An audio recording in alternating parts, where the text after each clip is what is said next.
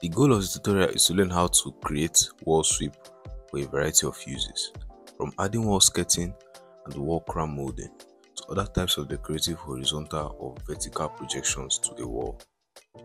Wall sweep can be added to a wall from 3D or elevation views. The most important need for wall sweep is the fact that it can be quantifiable, that is scheduled. Unlike model in place sweep, this is helpful in BI modeling when getting information from your model. So let's get to it.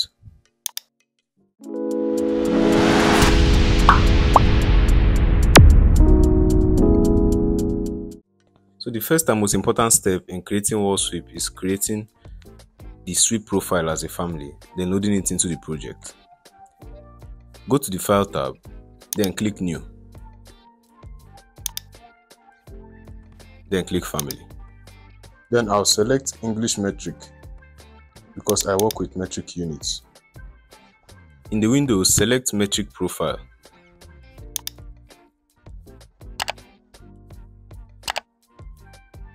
Then click Open. This is a template that allows us to draw the shape or profile of the sweep we want to create. The default active view is a reference level showing two reference planes intersecting with each other. Now on the Properties palette, under Order, select the Profile Usage field and click the drop down and change it from Generic to Wall Sweep. This is because it directs the profile family specifically to Wall Sweep in the project file. This will be made clear as we go on in the video. Then click Apply. Go to the Create tab under Line, under the Detail panel, then select the Rectangle tool under the Draw panel in the Contextual Modify tab. From the intersection point of the reference plane, draw a rectangle. We are starting with a simple shape. You can sketch any shape you want using the various draw tools. You can create an interesting shape like this, for example.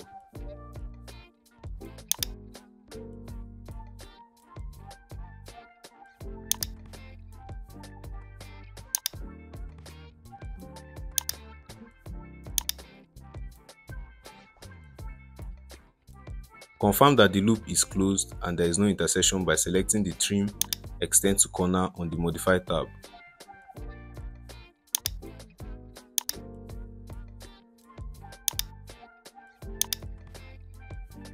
And after this is done, click on the File tab and click Save.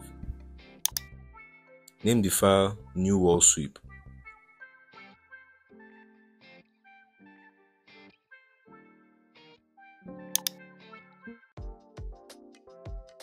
Then save. Then on the Modify tab under the Family Editor panel, click on the Load into Project. This will take us back to the project file. Back to the project. On the Architecture tab on the Build panel, click the Wall drop down button and select Wall Sweep. Then on the Properties palette, click the Edit Type button. On the dialog box, click Duplicate and rename the New Wall Sweep to New Wall Sweep. Then click OK.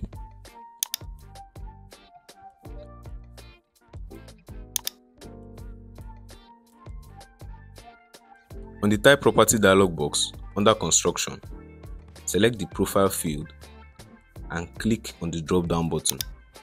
Then find and select the profile family that we just loaded into the project. That is New Wall Sweep Profile.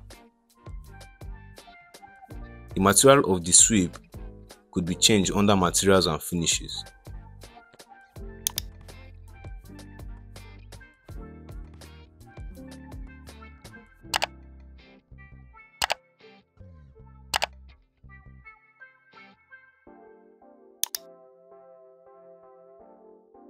The setback and cut types could also be adjusted under Constraints. In here we can see cut walls. If selected, it will remove part of the wall geometry where it intersects with the wall, especially when the wall sweep is embedded into the wall or offsetted into the wall. As for the cut by insert, when checked, it cuts the sweep only where it crosses an insert in the wall. It doesn't cut the entire sweep completely unless it's unchecked. Then the edges of the cut could even be adjusted with the use of grip tools that appear at those edges. Then click OK.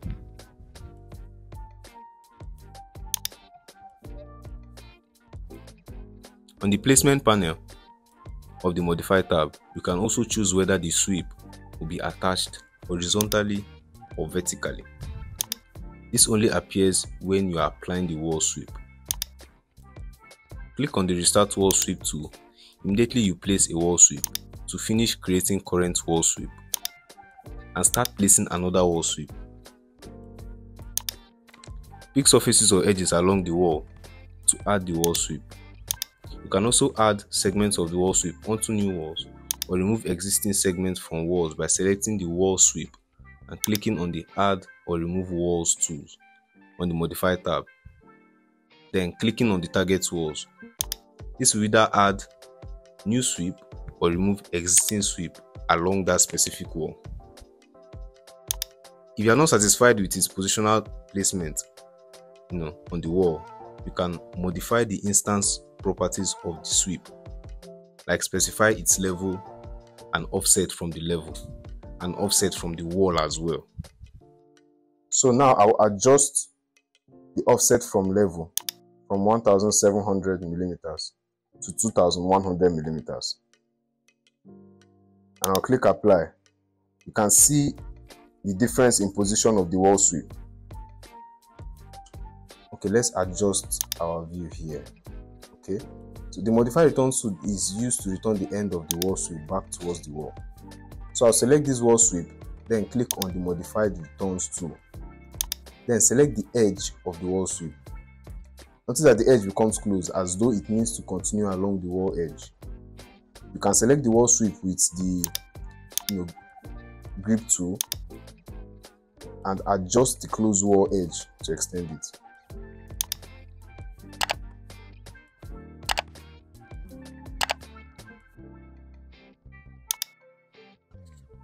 In the second part of this video, I'll be showing you how to add wall sweeps to wall types. This has a little advantage over adding the wall sweep segmentally, which is its application in the model. It will be integral to the wall, so you don't have to go through the stress of applying it meticulously, wall by wall.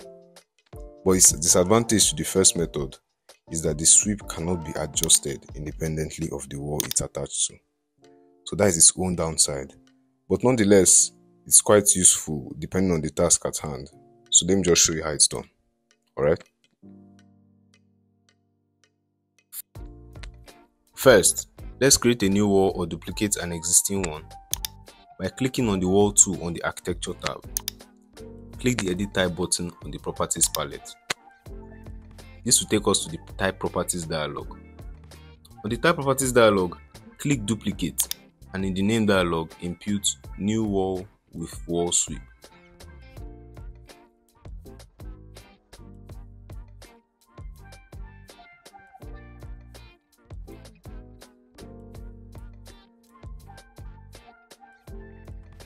Click OK.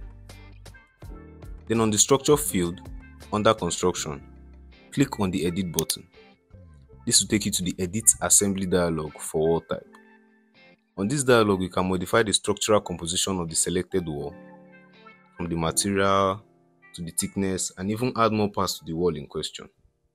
In here, we can also add wall sweeps to the wall type.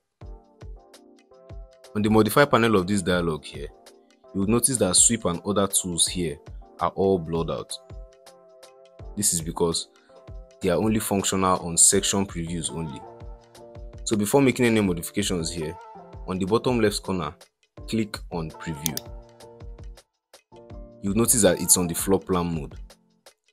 Click on the drop down on the View field. Change it to Section. Notice that the tools are all clickable now. This is because it's now on Section View. Click on Sweep. A Wall Sweep dialog will appear. Click on Add. On the field under the Profile column, click the drop down and select the profile that was earlier created.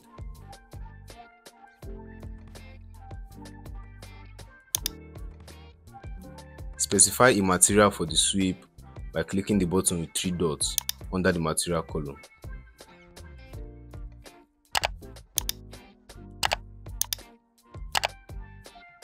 You can also specify the distance from either top, or the base of the wall by selecting the base or top under the form column. We'll raise our distance to 10 from base and leave orientation as it is. The side column specifies which side of the wall the sweep will be attached to, whether it be the interior or the exterior side of the wall. If there is no need for an offset, or if there is need for an offset, this could also be specified. Check the box under the flip column to flip the sweep profile if necessary. And just as a regular wall sweep, select cut walls if you want the sweep to cut geometry out of the wall when it's offsetted or embedded into the wall. And like regular sweep, select cuttable if you want the sweep to be cut by wall openings like windows, doors, or wall inserts. Click OK. On the preview, you can notice the changes that were made. Go ahead to click OK. Then on the type properties, also click OK to confirm your changes.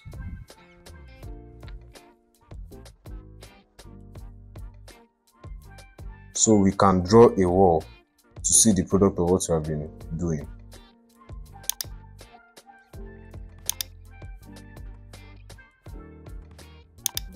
As you can see, the wall sweep moves along with the wall.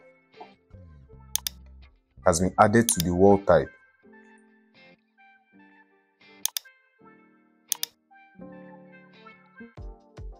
So if you look at this view here, you can see it's part of the wall itself.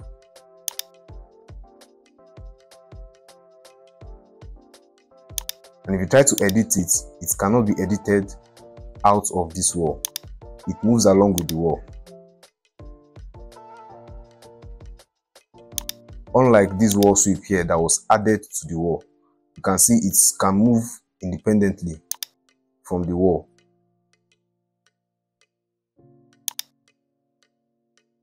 Alright, that's it for this tutorial. I hope you enjoyed it. And if you did, please give us a like. And if you are new to this channel, consider subscribing. Not only that, also ring the bell so you don't miss any of our future tutorials. Thank you very much for watching. I'll see you in my next video.